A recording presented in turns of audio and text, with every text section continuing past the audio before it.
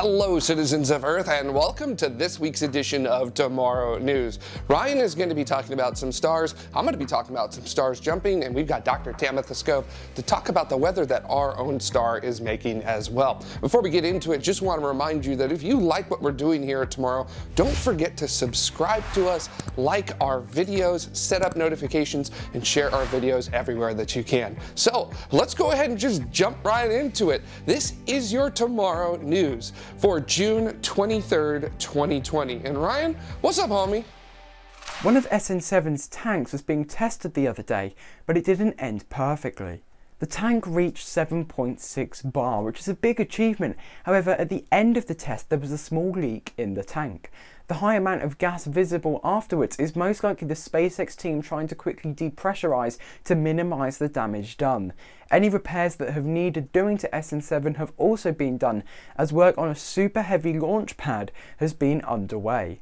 The older two members of the Starship family have also been found to be hanging out together literally when they were being moved by the crane in the highway down in the south of Texas.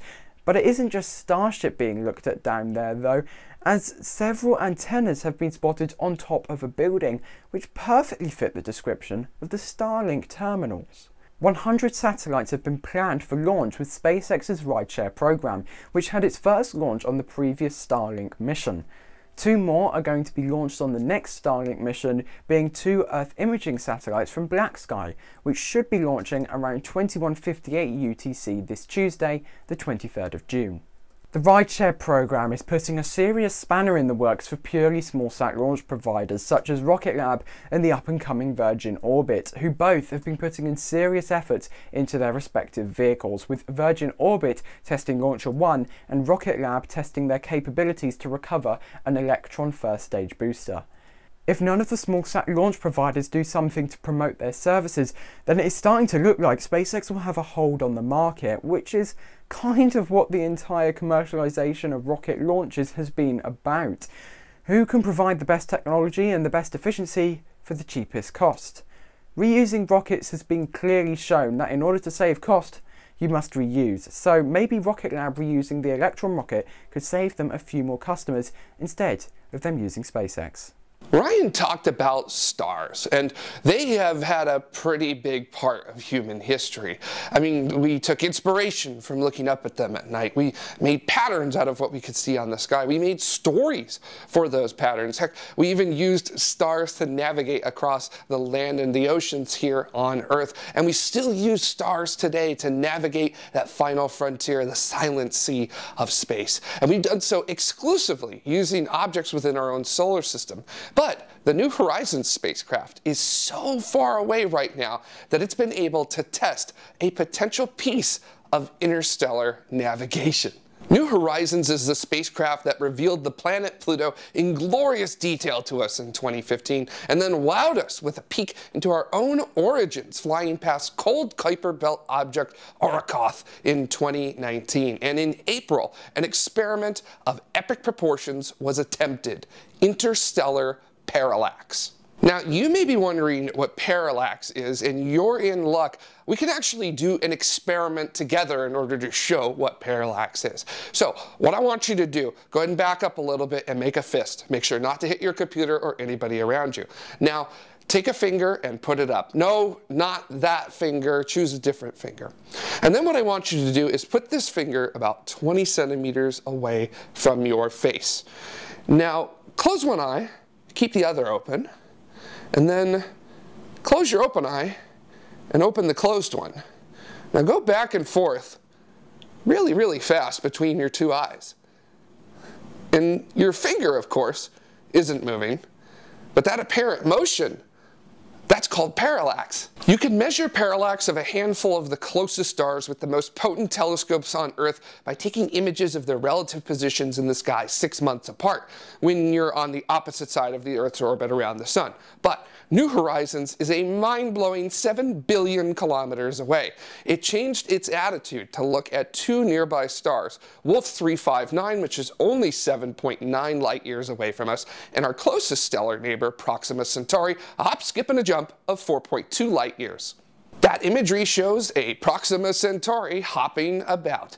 Comparing the relative position of Proxima Centauri in the sky compared to Earth allows you to build a triangle between Proxima Centauri, the New Horizons spacecraft, and Earth. And you know the distance of New Horizons from Earth, and you also know the distance of Earth and Proxima Centauri.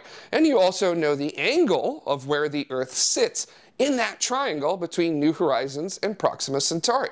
And if you know a little trigonometry, you actually have enough information to find New Horizons' distance to Proxima Centauri and our epic unknown side angle side triangle, which will give AP mathematics students nightmares for the rest of their lives. If you can solve that unknown side and the two unknown angles of that triangle, let us know in the comments below. And if you get it right, which, by the way, I've done the math to figure out what it is. If you get it right, we will feature it here on our next news episode in order to show everybody just how much of a huge dork you are. Now, in order to talk a little bit more about some dorkish mathematics that actually did some pretty potent stuff this week, we're going to go ahead and jump right into our space traffic. We begin again this week in China, where at 07:19 Universal Time on June 17th, a Long March 2D commenced an uphill from the Jiuquan Space Center carrying Gaofen 903. This is a remote sensing satellite that carries an optical sensor capable of 1 meter resolution. Now, it's unknown if the 3 Gaofen 9 satellites are of identical design or if each is custom designed for a specific 1 meter resolution remote sensing capability. Our only other launch of the week also comes from China. At the Xichang Space Center, a Long March 3B lifted off on June 23rd at 0143 Universal, carrying the final Beidou 3 satellite for China's indigenous navigation system.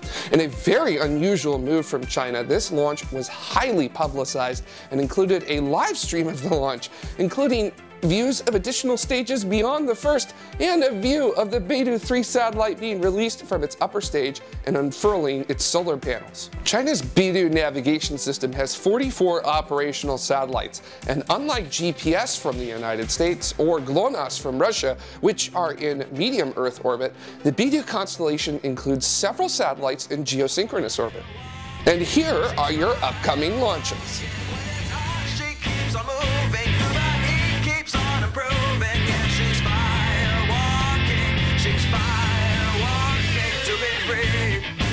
Gather round, everyone. It's time for another Jared's Yeehaw. Get on launch, little doggies. Spaceflight Bonanza.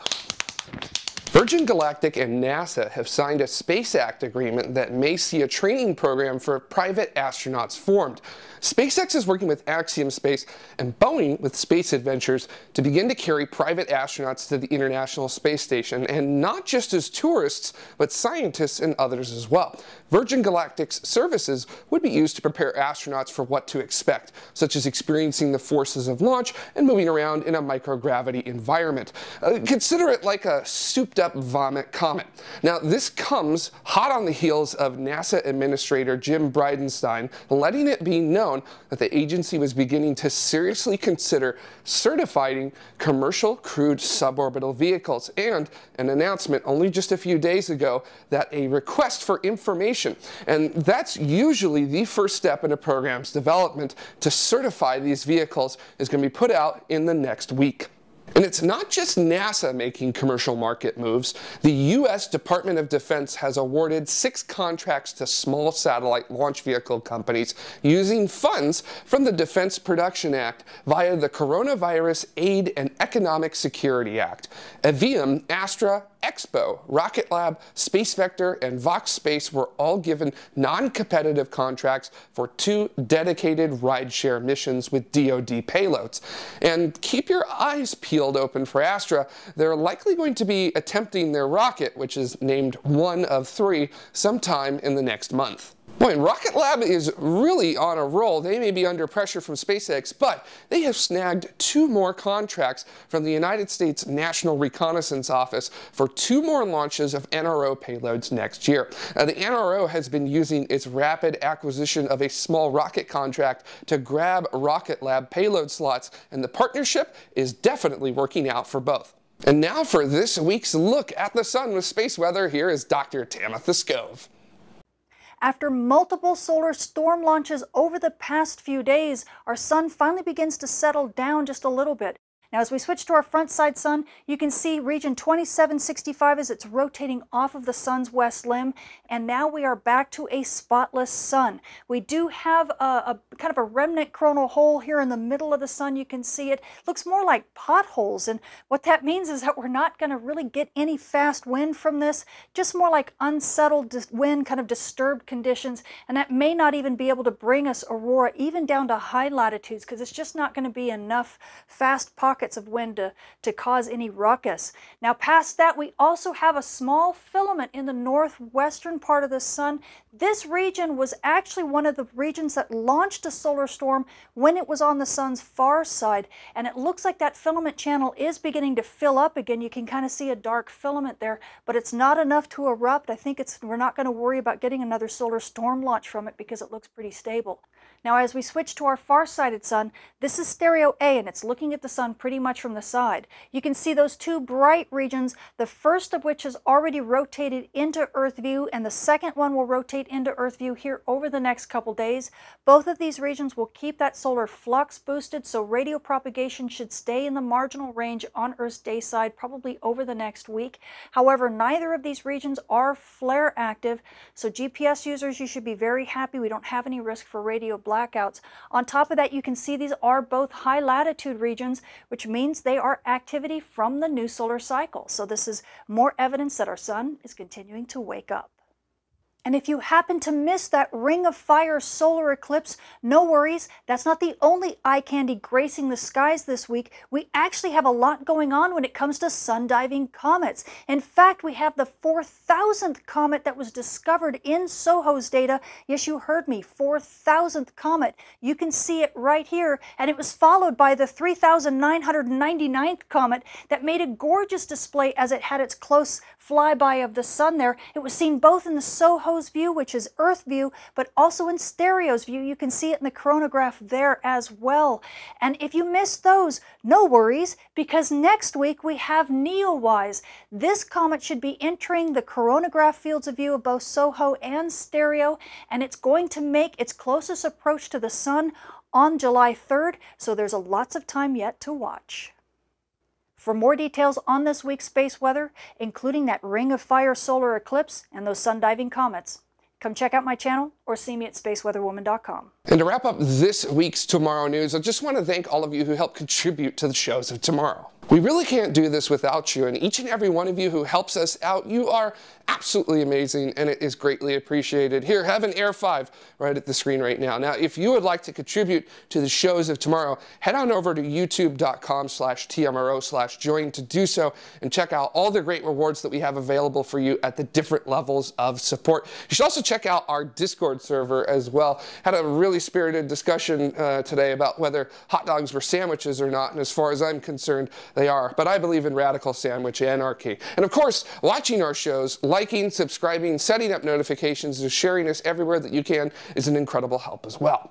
And because I missed putting our ground support folks in last week's show, here you go, a little extra time for you this week. Now get real close to the screen and get a good look at where your name is, and don't forget to bust out your Sharpie and circle around it so that way you'll know where it is when you're rewatching this episode of Tomorrow News. And that's Tico for this edition of Tomorrow News. Thank you so much for watching us, and until the next one, remember, stay safe, stay healthy, and keep exploring.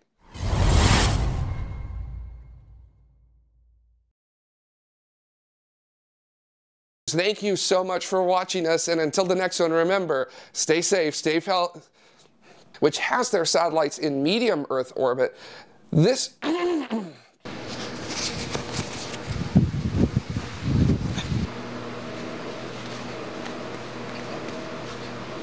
for June 23rd, 2020. And Ryan, what's up, homie? One take. One take! One take! I'm on a roll.